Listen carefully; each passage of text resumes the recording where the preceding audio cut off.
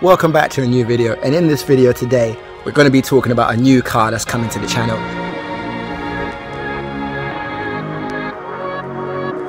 I've just purchased a Kia Ceed, a late 64 plate or 2015 plate car. Aesthetically, the car actually has a few small issues.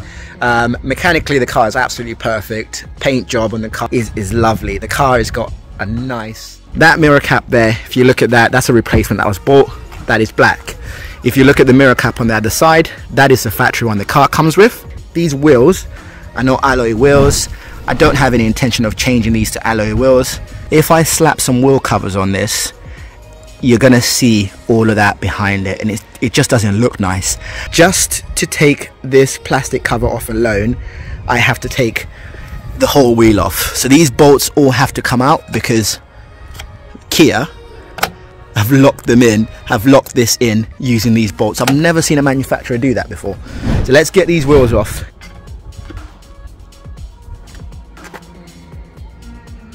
That was honestly a lot easier than I thought it would be to loosen those all off, which makes me think, were these even torqued up? Car's now up. I'm not actually using the axle stand, but I've got it there just in case. Now we've got the bolts off, this will come off. I'm going to show you what we're going to do with this. These are 21s. I need to get an impact drill. This is such a drag. And I think what I'm going to do is I'm just going to torque all of the tyres, all the wheels, just to be sure. Got some 500 grit sandpaper. Just going to give it a little wipe. Get it nice and clean. I'm going to be using this paint here, this black paint, to just brush it on.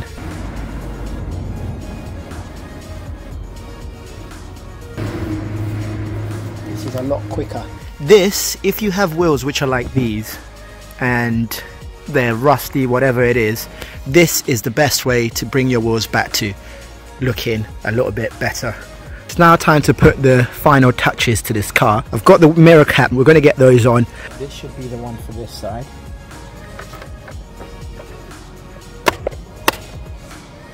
Clipping them on. Getting these on should be nice and simple. So I've put the metal ring inside. I'm going to find where this is.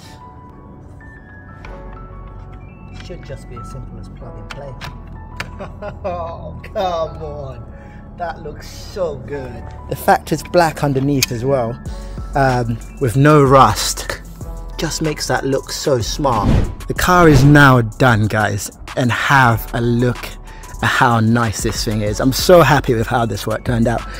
The small little details that you add to your car can really make your car 10 levels above what it actually is. Like I said, the plan for this car is to give it away. I bought this car for my mum, and I can't wait to see what her reaction is going to be like when I turn up and say, this is your new car.